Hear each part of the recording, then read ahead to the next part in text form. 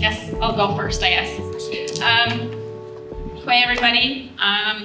So to start, I want to let everybody know that I come from this from a different perspective. I come from community, I am community, and I've been taught to actually speak from my heart. So you'll never see me with a presentation, ever. I have had really good people who have tried that for me, and they will not do it anymore for me because I don't follow them. So, FreeLand. So for me, it's very simple. It's very, very simple for me as an Indigenous woman. I've always been taught that we don't own the land owns us. And I have a responsibility to that land. I have a relationship with that land. And it's an equal relationship. It's my responsibility to ensure that I am the steward of that land. And that land will provide my sustainability throughout my life. And then when time comes and I do take that last breath, then I too will return to that land. So I'm in an urban context. I am the executive director of a friendship center, and I work to support over 60 programs that provide programming to our urban Indigenous peoples. So I do everything from prenatal right through to end-of-life care in the urban context. A lot of what we do, well, let's be honest, every one of those programs, I can connect back to colonization, impact of colonization. So unfortunately, I do love my job, but it's really tough some days to actually do my job because I watch our people die, I watch our kids take their lives, I watch the institutions consume our people. It's not a justice system at all. My community makes up 4% of the population, but yet we're making up 40% of the homeless peoples. So we undertook the opportunity to actually build a new friendship center. We were told, manage your expectations. Don't dream too big. Stick to what you know. And I am a believer that we actually should be dreaming big. We don't stick to what we know, good thing. And we're now in the possession of land that our city has given it back to us for $1. First they wanted us to buy it. And we had a long conversation on that.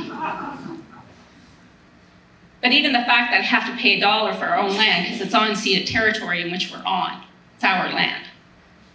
We never gave it up, ever. It is unceded Mi'kmaq territory. Then it started, how do I make sure, as I talk to my community and I talk to my elders, how do we make sure that what we're doing today is going to be here for 7 generations? Because that's how we should be thinking. It's not the moment, it's not now, it's certainly the past. Where are my ancestors in this? Where are my people today? And where do I want my people to be tomorrow and into the future? So there was lots of opportunity. People wanted to have a say in this. And I have great elders, and I'm very thankful for all of them. They remind me all the time and put me in my place sometimes, where I need to be sometimes. That we have traditional ways. The systems that we're in have been designed to actually hold us back. They've been designed, certainly in Canada, because I don't know if everybody knows that I'm actually from Canada. We have 3 times the amount of kids in care today that we did in residential schools. We have our justice population is increasing, our young women in particular. In the institutions have increased by 30% over the last 10 years. So we have some issues. But then I've also seen on the flip side what land-based learning can do and what our reconnection can do for our community. I've seen young men who have been institutionalized their entire life, who have been able to reconnect with the land, relearn their role as a stewardship person, an individual. And I've seen them change dramatically because all of a sudden they knew who they were, what their connection was, where they belong, and they become proud of who they are. And now today they're giving back. So the free land for me, and for my community in particular in Halifax, I think government will tell you that we own 8 properties. We actually own all of it. But those 8 properties, we're trying to find a way to ensure that that land will always be there for generations to come. We had a lot of gentrification happening where we are at. I had a lot of people offering to buy what we had. And it couldn't be my decision whether we kept it or sold it, so we had community meetings, we had community gatherings, we had elders, we had sweats, we had on the ground, in community conversations. And it came to the point that they all want the same thing. They want that land to own itself. They want that land to be my equal in what we're doing and how we move forward together. So for us, it's about falling back to our past and relearning, because let's be honest, we're on the East Coast, so colonization began first. We're the very first point of contact. So we've lost our language, a lot of our cultural pieces. Really thankful we have very strong elders and who remain quiet quite often, but they hold that knowledge, and it's starting to come. But it's also about making sure that my great-great-great-great-grandchildren are looked after. And it's make sure that that land has its right and a say in how we do things. Let's be honest, we've been miserable at caretakers of the lands that we have today. I think the only thing that makes me even a little bit optimistic for the future is I've seen how quickly our lands can heal. We had wildfires last year, and we had floods. And I walked through some of the forest areas that we had lost, and it's amazing how quickly that green growth all of a sudden is coming up. So it's amazing how quickly she can look after herself if we let her do her thing. So I know I only have 5 minutes, and I could talk about this stuff all day, and I'm gonna pass this off. So if there's anything that I would like for you to take away from this conversation is close your eyes, put your hand out in my hand. Now let's take a leap of faith. Let's do it together, because I do believe it can be done and it will be done. It's just a matter of time and how we're going to do it. Well, I'll yield.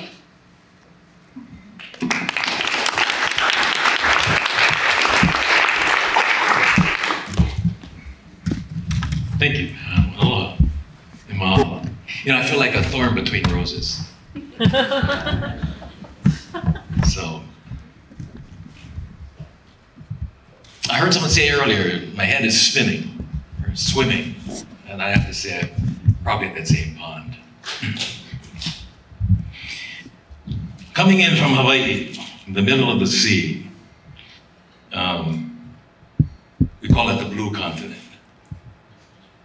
Coming from the Blue Continent to the Green Ocean, the forests of Turtle Island. And based on what I've seen with water and the flows and the flooding, it does speak to the legends of why this is Turtle Island. It submerges and comes back every now and then, which is a concept of time. And so I like to frame my comments with that in mind, time. I think you mentioned some of that earlier. Because in the time that we have been experiencing this notion of property, we can go back to a prior time when there's no such thing. It's a foreign concept for those of us that come from a land and a place where there was no such thing. I've scoured our ancestral knowledge and wisdom, and there's no word for property. There's no word for ownership. There are concepts that speak about rights and responsibility. If there's a close word, it's kuleana in Hawaii. Kuleana, which really speaks to the idea that I have rights and privileges only when I live up to certain obligations and responsibilities. Do not seek out the rights until you've lived up to your obligations. Not just to one another, but to the place itself.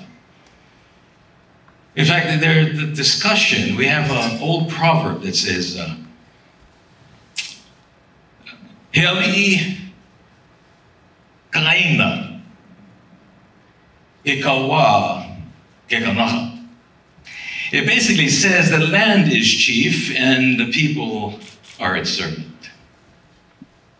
That establishes order, establishes relationship.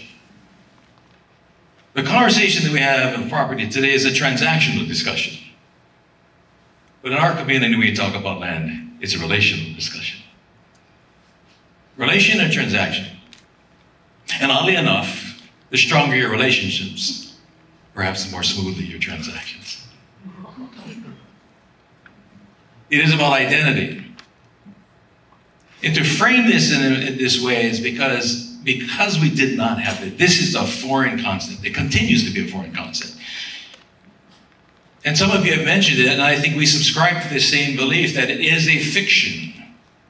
Whatever is a legal fiction or something else, and someone else sort of about the laws earlier. And the two things I took from that conversation was enforcement of law, and law or enforcement. In the absence of enforcement, what is that? See, for us, laws is simply, and has always been, land, air, water, and spirit. Those were the initial laws. And as long as we subscribed to and honored those laws, we were living in harmony. There was a communion. These other laws are less about communion and more about compliance.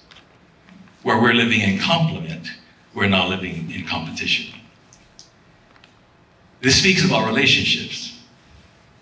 And though I may have a name and we call ourselves, but in prior times, our kupuna, our elders would say, Hey Hawaii, I am Hawaii. I am this place because I eat her and she eats me. My nutrition, my identity comes from the food and the water. My ancestors are in this land as I will be in it too, and my descendants shall be me as I am them. The time before and the time after, my ancestors and my descendants. The always, the past, and the forever that is coming. Always and forever. But none of that means anything until we live in the now. I can always contemplate what I've done and anticipate what's about to come. It's all about memory. Those are the past and those we're about to create. But fundamentally, until I get past the now, there will be no forever. Now or never. It is always in the now. And in the now, at this moment, we are managing the impacts of our past behaviors upon a screen of future behaviors. And we define much of that in the term of resources, while we look at it as relatives. It's all relative. It's relational. So in addition to being the director of the Pacific Island Leadership Institute at the Hawaii Pacific University, I also serve as a role as a cultural sustainability planner with one of the #1 planning firms in Hawaii, which allows me to engage developers and individuals who are coming to Hawaii to do, well, no one comes to the islands with a failing proposition. No one comes, I screwed up there, I'm going to do it better here. We're always going to have a better proposition. So let's start at the beginning, which is how do you leave us better when you leave? How do you leave us whole, not in one? So the conversation is always about that. As a consultant, then I lead with questions. And so as I leave the floor and move on to the rest of the day, I asked these questions from the perspective, a point of view, an island worldview versus a continental worldview. In the island worldview, I'd asked the question, how many of you recently sold your mothers? Or are interested in selling your mother? Or how many of you are buying mothers today? Or buying your mother? See, the foundation to the question is, how can you own something you're from? See, we not only descend from ancestral thought processes, but we ascended from the Aina. We don't call it land. Yeah, that's the definition today. But in our Aina, in our language, our Olelo Hawaii, we call it Aina. Everyone say Aina. Aina. Ai, that which feeds. A-I, fire. E, water. Put those together, food and steam. Ai, that which feeds. Na is a plural, as in more. So Aina means tomorrow, not yesterday, tomorrow. So when we say Aina, we're saying anything that gives us identity, anything that feeds us mentally, spiritually, emotionally. And I come from the Aina. This is who I am. And so if we are going to be family, this is mother. Someone mentioned climate change. I think it's changed. We're in crisis now. But if you take this personification, understand that this is mother. How do I own what I come from? How is that possible? So this is a fiction that we're still trying to understand because we're just moving around furniture in the room. And we keep bringing more furniture in and making it much more complex. So for us, the object of the perspective would be simply this. In terms of land, who was it that just spoke about the ocean coming back and all the... Yulia, thank you. I was at a recent conference and that was all about that. It was about land, property, whose house gets built first, how much they get for it, etc. But not once in that entire conversation did they talk about the ocean. They talked about the impacts on us and everything else, but they never talked about the ocean. See, for us, ocean is mother. That's where we come from. So my question would be, and it was this group, if you were told your mother was coming home, grandmother was coming home, would we be making accommodations for her, or would we be building walls to keep her out? See, that's the relational part. And the minute we posed that question, the entire dynamics of the conversation shifted. Because she is coming home. It is coming home. And what are we doing to receive her? Or are we building walls to keep her out? Or are we driving lines that separate? So I'll close with this. In the natural world, we heard it earlier, the natural versus the spiritual intelligence. And now we have our artificial intelligence. We live in the natural space and the natural time, but we do a lot of our work in the artificial space, in the artificial time. If there's anything we're doing, I'm here, if anything, to conduct what we call ho'oponopono, the process of making right, to put things in alignment. Because clearly what we're experiencing from our perspective is a misalignment. How do we realign? How do we get there? So if we intend to end right, we should start right. And I think the way to do that is to clear the slate. To open the door, to create this opportunity for mind and heart to come together. In my opening Oli, the chant you heard me say, it was simply this: to unify mind, body, and spirit. To acknowledge that we're all connected. They're all in the same canoe. In Hawaii, we see the island is a canoe and the canoe is an island. And I suggested the earth is the island. If that's the case, then we're all in the same canoe. But where are we going? And can we get there together? So let me close with this ho'oponopono. The spirit of aloha, which is reciprocity and leaving us whole. and ho'oponopono of making right. Please forgive me and my ancestors for whatever we may have done to create in your lives and your ancestors the eha, the pain, the discomfort that actually brought us here together so that we could make these things right. Whatever that was, intentionally or unintentionally, action or inaction, please forgive us for whatever that was. In the spirit of aloha and reciprocity, my ancestors and I forgive you and your ancestors. For whatever it is you've done to create the hewa, the pain, the discomfort in our lives, to the point that we need to come to spaces like this so that we can make these things right. Because until we do that, it's not right. Eo? Make sense? So it is with that aloha and that reciprocity that we invite you to join us. And understand that allow us to be hosts, not servants, as the land hosts us as its servant. As we talk about FreeLand and land ownership, know this: when you come to an indigenous community, it's either by invitation or invasion. And right now, many of these thoughts, these concepts, have been imposed upon these communities, who by our own definitions have difficulty understanding how any of these things can even be real. Right? These manufactured concepts. And if I would think about it from an elder standpoint, that we allow our infants, our children, and our adolescents to have imaginary friends.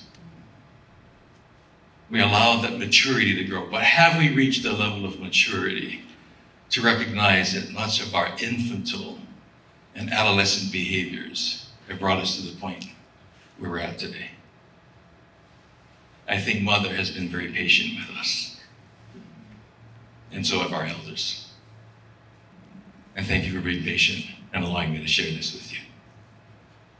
Aloha.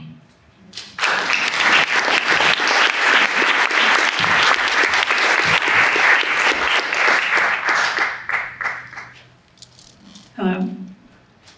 My name is Margil. I'm with the Center for Democratic and Environmental Rights. And I'm here to speak about Rights of Nature and the Land That Owns Itself project.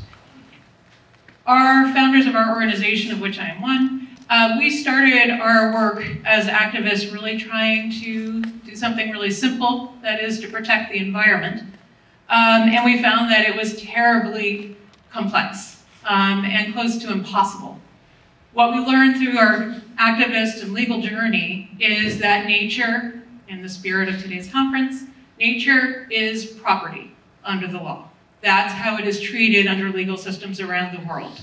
And our environmental laws, therefore, of which we have thousands, are about regulating how we use that property, i.e. nature.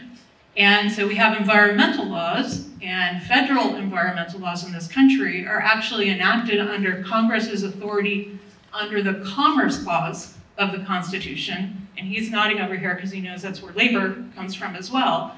Nature is treated as a part of commerce. Labor is treated as a part of commerce. That's where Congress gets its authority to pass environmental laws, because nature is property. And so we have laws that legalize the use and exploitation of the natural world. So laws that legalize blowing off the tops of mountains in West Virginia, laws that legalize fracking and contaminating millions of gallons of water at every frack well, laws that are environmental laws and we think are therefore to be protective, but are actually about exploiting nature as quickly as we can. So as activists seeking to protect the environment, we realized that we couldn't protect nature under a system that treated it as property, because that was a system that was never designed to protect nature in the first place. You can't look to that very system that is exploiting nature to actually protect nature. So for us, we came to a place where we were no longer willing to work under that system. It simply wasn't there to protect nature. It was there to exploit it and harm it. Environmental laws legalize environmental harm. So looking to those laws was a practice of insanity to us. So we moved to a place where we determined that we have to change how nature itself is treated under the law. From being treated as property without legal rights, even the most basic right of all, which is the right to exist, to be, to moving nature to become recognized as a living entity with legal rights, moving from property to rights bearing, from rightless to with rights. And we've had this kind of transformation in the law, of course, before, in which humans that were treated as property, enslaved people, women, moving them through mass movements to go from being property to being recognized as people with their own rights and freedoms. So we've been through this process before, and that's where nature is today, existing as property. So we worked on the very first laws anywhere in the world to change that. That is, to move nature from being property to being recognized as a living entity with legal rights, including that most basic right to exist. In Pennsylvania, in a small town called Tamaqua, in 2006, the very first right of nature law anywhere was developed by my colleague Thomas Lindsay, who couldn't be here today. That first rights of nature law has now led to, and took us to places like Ecuador, where we assisted in drafting their new constitution, the first and the only one so far in the world, to enshrine that nature has constitutional rights, including a right to exist, to regenerate, to evolve, to be restored. Today, there are national laws recognizing the rights of nature in places like Bolivia, and Panama, and Uganda. Courts in Colombia, and India, and Bangladesh have recognized rights of rivers and other ecosystems and species. In the United States, dozens of communities now have recognized that nature possesses legal rights. And First Nations and tribal nations in Canada and the United States have also built the rights of nature into their indigenous governance systems. So this is a growing movement that has, over the past 15 years, gone global. And what it does is it represents a very fundamental shift in humankind's relationship with the natural world, in which we recognize that we are part of nature and that we're dependent on nature. And moving nature into a place where it possesses legal rights has been where our work has focused in the public sphere. That is, through law, through policy making, through court cases, litigation. But we also knew that there was a whole private sphere that we needed to move into. And so building on recognizing the rights of nature in laws in the public sphere, in government, we began working with landowners to recognize the rights of nature on their land. And we've done that, these first rights of nature conservation easements in Hawaii, and in Pennsylvania, and now in Washington State. So private landowners saying, I understand that this needs to transition from being my property over which I get to decide what happens here, to the nature itself on my land having the right to exist, to thrive, and that those rights are legal and they're enforceable. And we're doing that through rights of nature conservation easements. But we also recognize that that also isn't enough, that we need to move even beyond there. And so over the past several years, we developed a program that we call the Land That Owns Itself.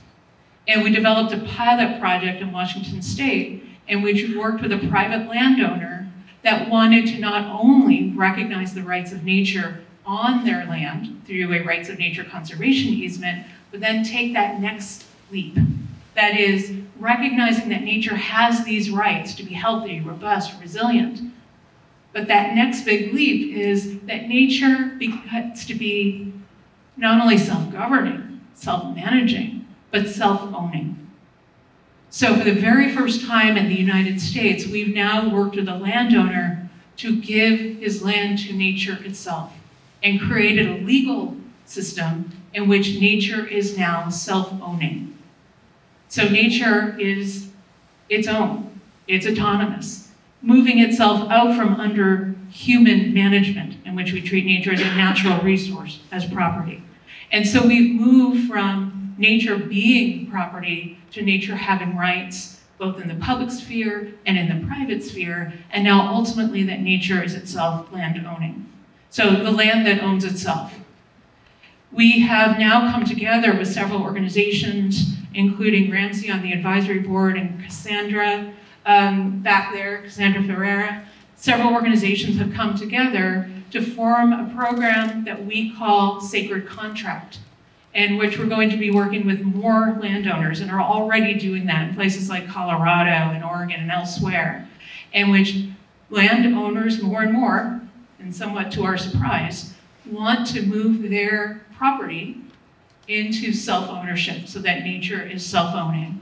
And working with them to go through a process of moving that to recognize the rights of nature through a conservation easement and ultimately into self-ownership, at the same time as beginning to understand what is the history of this particular piece of land, what is the indigenous context, whose traditional lands are there, and when we decide what guardians are going to be there to be able to help protect this land, what context are they working within?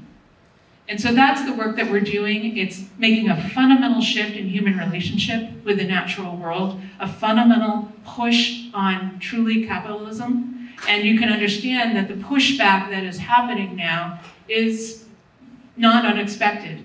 We have like states in like Florida, for instance, and Idaho, my neighboring state to Washington, in which you have state legislatures who are passing preemptive laws that restrict and prohibit communities from adopting rights of nature laws. So they're taking away the ability of communities to put in stronger environmental protections than what is occurring at the state level. This isn't new, it's just now being applied to this idea that communities actually want to do something different than our conventional environmental laws, which legalize environmental harm. And so that's the project space that we're in. And we would love to hold a breakout if people are interested in learning about the land that owns itself and what rights of nature are today or tomorrow. Thank you.